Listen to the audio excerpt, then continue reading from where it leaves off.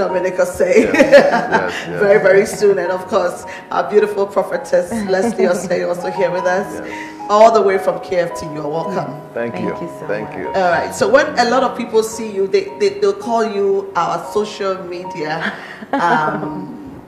There's a way they call very popular preachers. I've forgotten the name, but they call them celebrity preachers. Oh, really? Yes. Because it looks like everybody knows you. Wow. Yes, the power of social media. I mean, your ministry have really made me understand that this tool is very important. It's very effective, you know, and the need for us as children of God to capture that side of media is really important. You're welcome. Thank you. They say ladies first, so let me go to Prophetess. I know that everybody refers to you as Prophetess Osei. So the Osei covers it up a little bit, but we want to know if before the Osei, what was the last name? It was Boating. Oh, so you're Ghanaian? Yeah. Oh, okay. Funny enough, to find out. No one ever knows that. Okay. All right. So if I may ask, did you grow up in Ghana, two of you?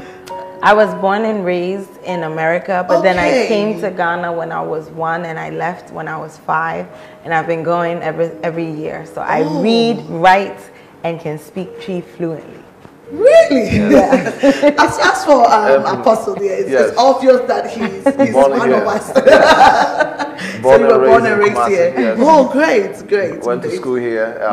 Left when I was around maybe 14 to the US. And then, okay. So you also left quite early. Yes, very early. Nice. Yeah. All right. Schooled in Kumasi, alma mater. What's the name of your school? I went to the Apostolic Church. They had a school called Apostolic Golden Jubilee. Okay. That's where I went for primary, and then I went to St. Joseph's in that Swami area. Okay. Yeah. Wow. So you're a real Osei crew. Yes. Proper. Yes. Prophetess, from what you just said, I don't think you even got a chance to school. Well, I went to a school in Roman Hill, but I did not get to school, you know. Most of my education is in America. So when you say Roman Hill, it's in Kumasi or Accra? In Kumasi. So you're all from Kumasi? Yes, Kumasi. Nice. Yes. Okay. So I believe that the first time you guys met, the connection was there, or it's... Let me just ask. Let me just go straight to the point. How did the two of you meet? Well, it's a whirlwind of a story, but you can tell that. Let me tell my side of the story. Okay. The 2-minute version. 2 minutes. Okay. Okay. So I was friends with her brother, and so growing up, we used to come around. And one day I came to visit, and we went for bike riding, and we came to the house, and that was the first time I saw her. She was young, I was young as well, but the moment I saw her, my spirit, something clicked in my spirit, because up to now I still remember that moment. How old were you back then? I can say maybe 16 or so. Okay. So there wasn't, well, I wasn't even thinking about relationship or anything. Yes. It was just, I knew that something has taken place. And then we left it, you know, and time went on. I went to college, and one day I came home, and I went to a party, and there go this beautiful lady growing up. And so I decided to try to talk to her at that time, and I didn't know that she was not in college yet, so I was asking for her screen name. In those days, you have to be in college to be on Facebook. And yes. And she wasn't in college, so she couldn't. She was trying to give me a hard time.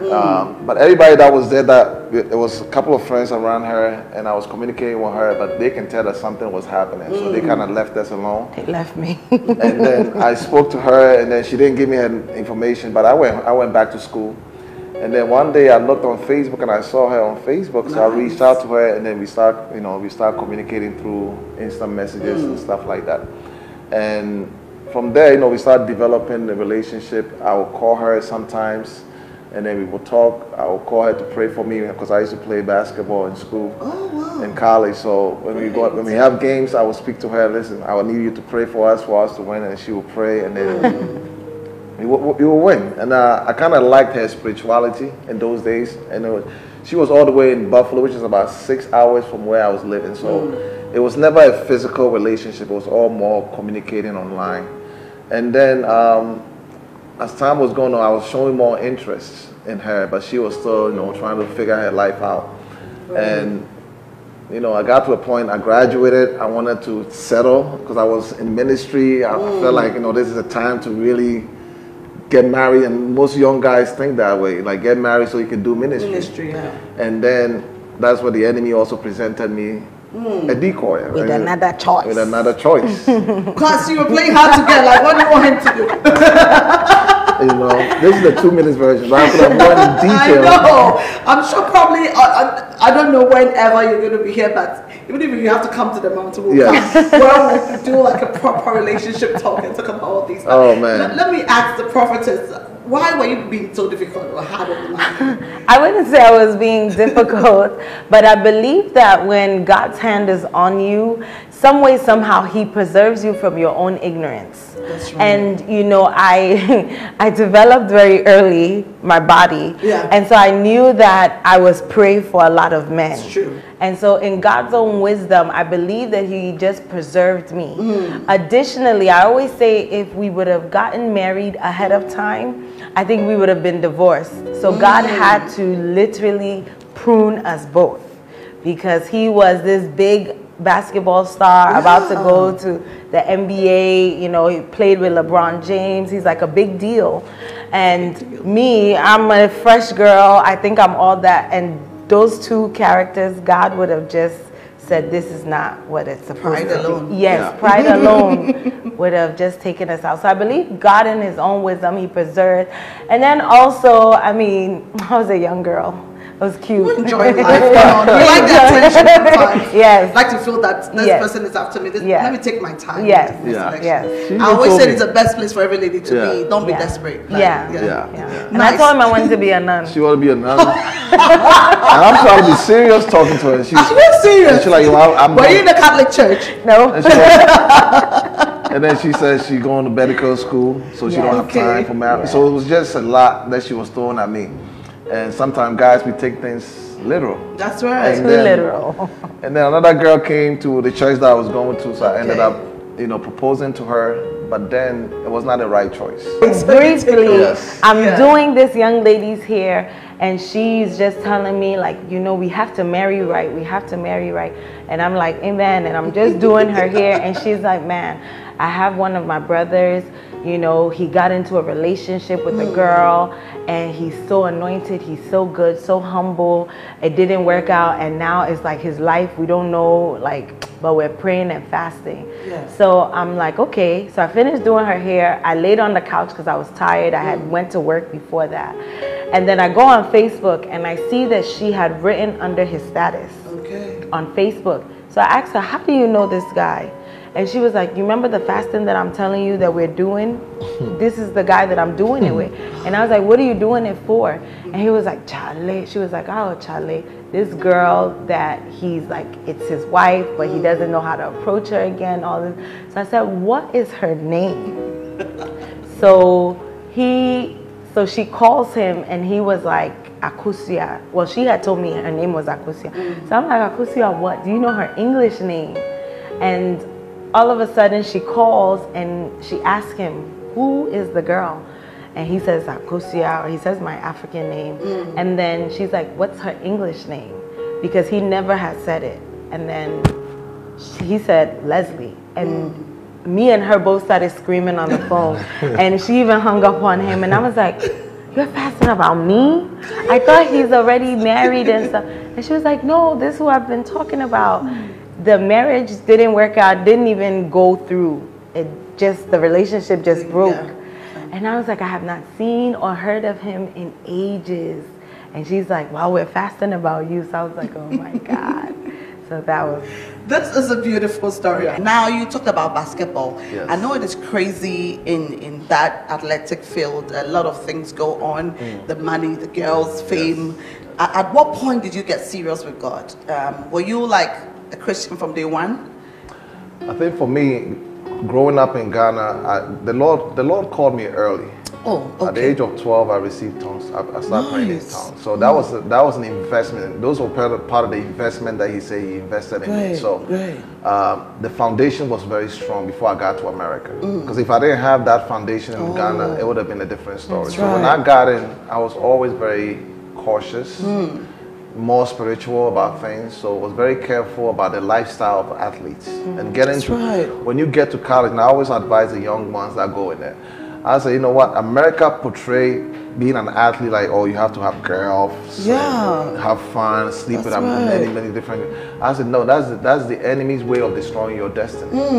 And so for me, I was very careful not to hand over my destiny to the devil in that way. And the Lord has always been faithful and always been, you know, favored me in that area. Always will warn me if I'm going on the wrong path. The Holy Spirit will tell me, no, this is not what you should be doing. So it helped me. The foundation that I had in Ghana, praying and knowing God that early, helped me when I got there. And Prophetess, as you said, I mean, you were beautiful from day one. Growing up, how did you manage the guys around you? Because it's a lot of pressure. You know, beautiful black lady out there. Every guy wants to have you. Well, you know, I'm telling you, our story is a story of preservation. You know, before his mom died, the story goes that she really prayed that her children would become pastors. That's right. In God's own wisdom, my mom and my dad as well too, they groomed me. They scared me a lot. You know, I didn't even know I can hug somebody. That's how much my father would scare me. Like, don't hug anybody, you'll get pregnant. So it was kind of like that. And so when I got to college, I did not have the urge to be having sex and doing all of that. And so I was tagged as a man eater, because when you come near me, I will... And so everyone just knew, like, this one, you know. So even when I got married, my college friends, the males, they're like, are you serious? Because you don't like anybody. You don't smile with anybody. You don't tolerate anything. They just thought I was so mean and aggressive. But I believe God had to do that with me. Even me, myself, I'm like, why don't I have a boyfriend? Why don't I have someone to even go to the movies with? To the point that one day my sister came to me in school and she was like, Leslie, is there something you want to tell us? And I'm like, what? And she's like, are you a lesbian? I'm like, no. I'm like, no, I'm not. And she's like, are you sure? Because you're not presenting any man. When we come here, I expect to see a man sneaking in or out. I don't see anything. Is everything okay? I'm like, everything is fine. It's just I have not found anybody who I can, you know. And I've loved the Lord from a young age. We went to go visit my aunt in Kumasi, and she was even testifying. She was like, this is why you've always loved prayer, even as a small child. So I really believe in the preservation prayers of parents. It's very important. Very important. Now, talking of parents, your family size, I am not particularly surprised because my mother gave birth to 7 of us. Oh, wow. 6 boys, I'm the only girl. Wow. So, yes, I'm used to large family. Yeah. But for me, as a mother of 2, they are driving me crazy. And then I'm thinking, 6 children, modern day in America. How do you 2 do it? Because ministry, I know, takes a lot of time. It's funny, I was just making a post about the Disney that we went to. I think it's grace. I think God has graced us to do it. And I come from a big family too. My mom had 8. Oh, great. And so 6 boys, 2 girls. Oh. My dad was older, so he ended up having about 17 altogether. Lord. And we grew up in the same home, and had my mom's sisters also in the house. So we grew up in a big family. So I don't see the burden of raising these children. We do everything with them. We just go through the process with them. Now, I don't see that as a burden, but you can. Yeah, I believe it's grace. It's a lot of work, but I think we both made the decision to live life with the kids. Many times when you have ministers, especially us being a younger couple, which we're not so young, we just look young, but us being a younger couple, we make sure that we open our ears to hear a lot of what the pastor's kids say. And they're always like, you know, I had this life and then my parents had this life. That's right. So we have been extremely intentional about, if I'm getting my makeup done, the kids are all around there, running around the place. There's no such thing as they're there and we're here. Additionally, too, we make sure that, like, we intentionally live life with them. In the mornings, it's hectic. Everyone is brushing their teeth, taking showers, putting on their clothes. He's putting on shoes. I'm doing this. We're taking everyone to school. Like, we want to make sure we mesh everything. And so the kids have an understanding of what ministry is, and they don't feel neglected, because one of the biggest things that most pastors' children have is the neglect. That's right. So we figure if we're counseling somebody and you're there, at least you can't say mommy and daddy were somewhere else. They're there with us. We're very present. But on the flip side, it's a lot of work. I can imagine from where I sit, anytime I look at you two, I always think, oh, they have a lot of money, they have helpers all over the place. Probably they have a personal chef, somebody taking care of the children, so maybe they take. We are the chefs. We are the diaper people. But my mom is there too. Okay. So my mom has been the biggest, even right now, the kids are with her. And my siblings are a blessing. Some of the church members come and they help. You know, some of them live with us. But primarily, we make sure that no one can ever say they took care of our kids. That's a goal of mine, to make sure no one can say they took care of my kids. Great. So we're very that is intentional. fantastic. It's awesome to know, because a lot of pastors' children are very bitter. Yeah. They actually hate the word church, because church took their parents away from us. So what you were doing for me, I think great. When we had our third born, we had to make a decision. Because having two, you take one, I take one. When the third one came in, I realized at the end it was a challenge. And I had to figure out, and we were also coming up in ministry, I had to figure out how to do the ministry, for me per se, how to be able to prepare messages throughout the week and still be a father and be a husband. So the Lord literally graced me, because I thought that I was becoming the problem, because sometimes I need to seclude myself. That's right. And go and prepare. But then I realized that the Lord gave me the grace to be able to do it while I'm still doing what I'm supposed to do. So even while I'm saying with them, I'm actually still thinking about messages, so that they don't feel like daddy is out. So I try to be around them and still be able to still preach on Sunday, preach on Friday if I have to, but still be a father. Yeah. Right. And I want to briefly share a story. Maybe it'll bless someone. That's right. We are far from perfect. I was just telling someone that we just have learned how to manage one another. Jesus learned how to manage everyone that was around. He knew his Peters, he knew his Judases, he knew his Thomases. He knew how to manage people. And I believe one of the primary things is learning how to manage people. Like he said, when we had our third child, that is when destruction thought it was going to hit. But we're two spiritual people. And so what happened was, now the third child is with me. I have both of them. The ministry is growing, and it was 31st night. It was 31st night into the first. And that was like a 3-day weekend. So we have fire night, which is Fridays, then we had Saturday, then we have a Monday or Sunday was service. New Year. So it was like back to back. So I was just feeling so neglected, because he had to now prepare back to back to back. The people were coming in, and that particular 31st night, we wanted to wash feet, because that was the instruction of the Lord, wash their feet. And so I just got so angry, between hormones, between him not being there, between the kids pulling on me. I'm a new mom. I have 3 under 3 now. It was just so much. And so I just got so upset. And I'm like, you know what? If you can't help me, I'm leaving. And I said, I'm leaving this marriage. And I just got so upset, and I can tell he was overwhelmed. So he took my oldest son, he went to church, and I can even tell in the preaching that it was not going well, because it was just so much. He ended up calling my mom, and my mom called me, and she's like, Mama, you cannot let the enemy win. You have to go to church. And I'm like, no. I started packing my bags. I'm like, I'm going to actually leaving. Started packing my bags. I'm like, I'm going to a hotel. I'm done with this. I cannot. This is just too much for me. Just too much. But then the Lord spoke through my mom. And this is the importance of having and being submitted. My mom said, Mommy, don't let the enemy win. Let the Holy Spirit speak to you. And in that moment, I just heard God's voice, and I just ended up taking the baby and me, and we went to church. And I immediately let someone hold the baby, and I went next to him, and we started washing feet together. And that day there was hundreds, almost thousands of people. It was packed. So if I would have let the enemy enter, that would have been the end of the ministry growing, and even my marriage. So we learned that, no, we have to learn how to live with these kids. Otherwise, it's a done deal. Now let's zoom into KFT. Kingdom Full Tabernacle. Wow, an interesting name. Yeah. Very interesting. very interesting.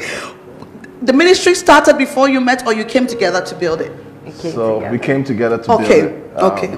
It was before we got married. We were both in ministry. She was in Buffalo doing ministry. I was in the Bronx doing ministry.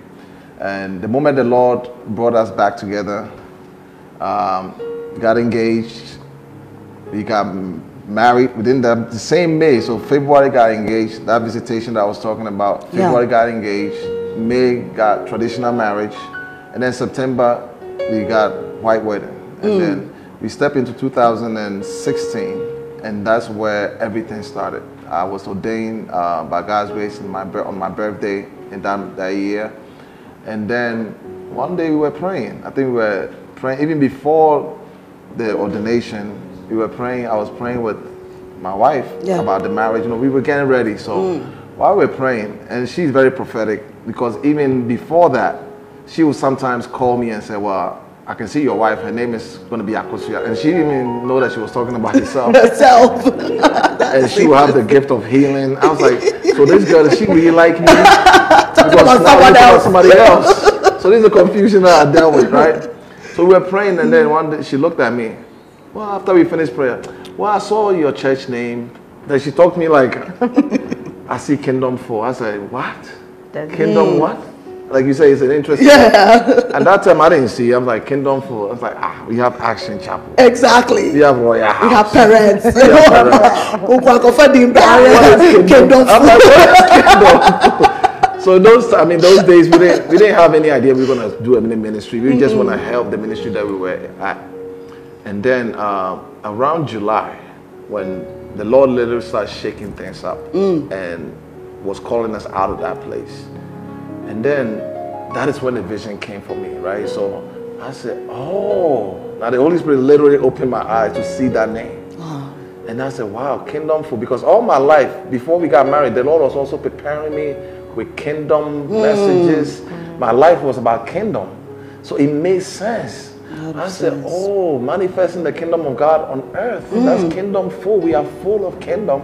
And that was it. Now I was like, babe, now I see the name now. A year later. Definitely God will definitely have to confirm it. Yeah. Yes, when he gives the word. Yeah, so it was that's how the name came. It was through us praying and the Lord released it. But it took us a year for me to see the vision, to agree with the name. And then once that happened, we sat down and said, okay, we need another thing to attach to it. We prayed about it, and we came up and said, oh, Kingdom 4 Tabernacle, because we didn't want Kingdom 4 Church to become KFC. So we want Kingdom 4 Tabernacle, and that's how the name came about, and the Lord was doing a quick work. And I'll let her give you more of the details of that. But through that is when we started